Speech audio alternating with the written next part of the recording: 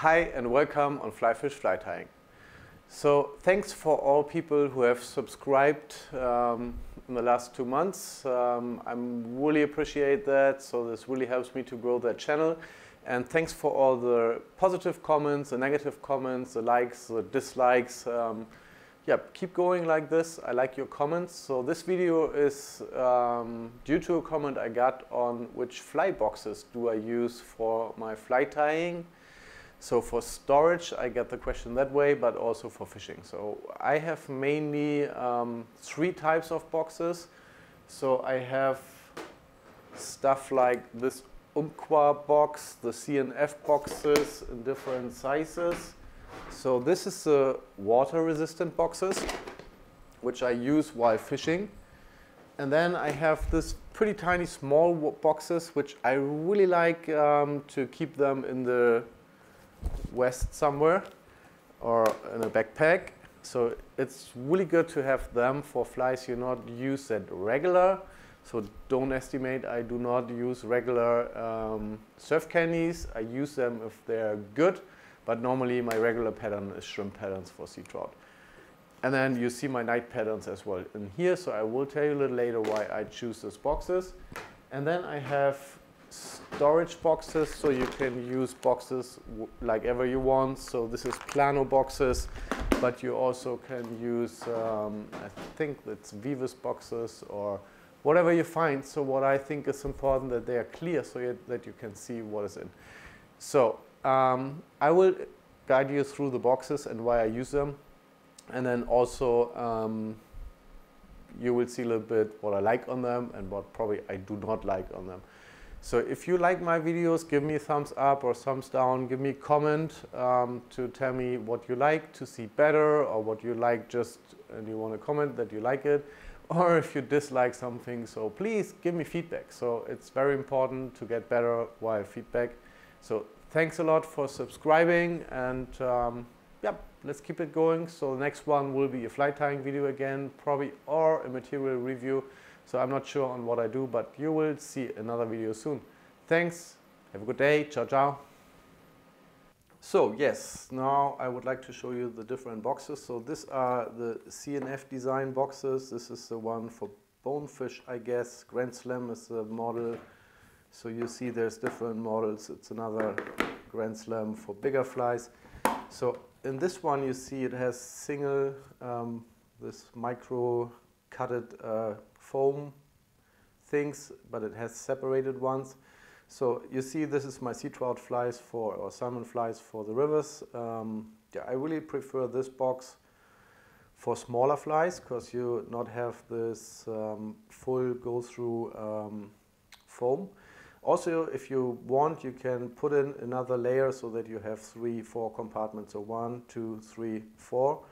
I don't do that because for me it gets too packed in the box then, but you can if you like this option. So look for the blue one here. This is a different one where you really can store bigger flies in, which I like. So you see my Pattegriesen variants here, for example, which are long flies, and then they hold pretty tight, so fell not out, which I think is important due to the micro cutted foam thing. And yep, I really like that one. In terms of taking them to the water in the west or whatever you use, I like the smaller ones pretty well. So here you can see this is 2 different boxes, right? So the black one, the foam is through the whole box. Here you see single individual compartments for the flies. So this one I use for smaller flies and this one for the bigger ones. So, but you see a lot of my shrimp patterns here. So this is really my sea trout box I always have with me, and this one normally too. And then the bigger ones are, yeah, sometimes I use them, sometimes not. I bought this one in the US. I really like it too. It's an Umpqua box. It's not pretty filled, but you have on this side you can store bigger flies, which I like. So you have this longer foam stuff where you really can put in big flies. It's also like those you can see, and I like that on them. They have a They are water sealed and they are water resistant. So if they fell into the water, they normally swim, which is important if you're on the coast or on rivers, wherever. So this one is water sealed as well. So you see on the other side, and it's not, there's no flies in, but you also have the possibility to put smaller flies in different sizes, which I pretty much like. I bought it. It's not, I have it since a year, but I never came in and sorted something like that in to just take one box with me to the water, but I probably will this year and test it. And then you see this is my 2 clear, very simple, cheap boxes, not water resistant, but here, for example, you see my surf candy patterns, sand eel patterns. So I really like these boxes because they are very small and you just can place them in the vest pretty easy. You always can take them with you.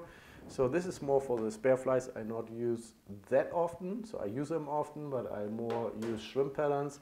And also for my flies for night fishing, I have one of them because I not do that regularly. I do not need a ton of flies, so there's normally 2-3 patterns swimming, and then I have some which sink.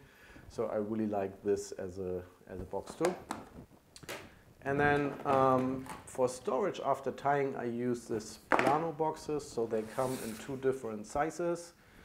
You can use versus boxes. There's many boxes. What I think is important that they are clear, so like those that you can see what is in. I really think that's a disadvantage on the CNF boxes. Anyway, they're my favorites, but I would like to have them clear as well, because it's very nice if you can see which flies are in. That's why I have the different colors on the CNF boxes, that I know one is my regular box, the other one is with shrimp.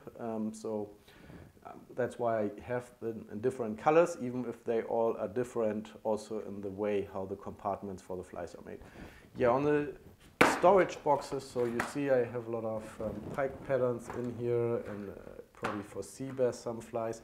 What I like is that you can adjust your compartments to the size of the fly. What I want to avoid is that the fly is in like that, because normally it stays like that then a little bit. I don't like it that much if I take them out to fish with them. I want to have them lying long, so you see very nice pike pattern here. And then I use a smaller one as well, because just in terms of space, so you can see there is one of the flies are recently tied, so my glass shrimps in here, for example. So normally they are fuller, but I just sold some and gave some to friends. So, but this is how I store my flies. If you have interest in more videos, just let me know. And I would be happy if you subscribe or if you give me thumbs up if you like that. Thanks for watching. Bye bye. Ciao.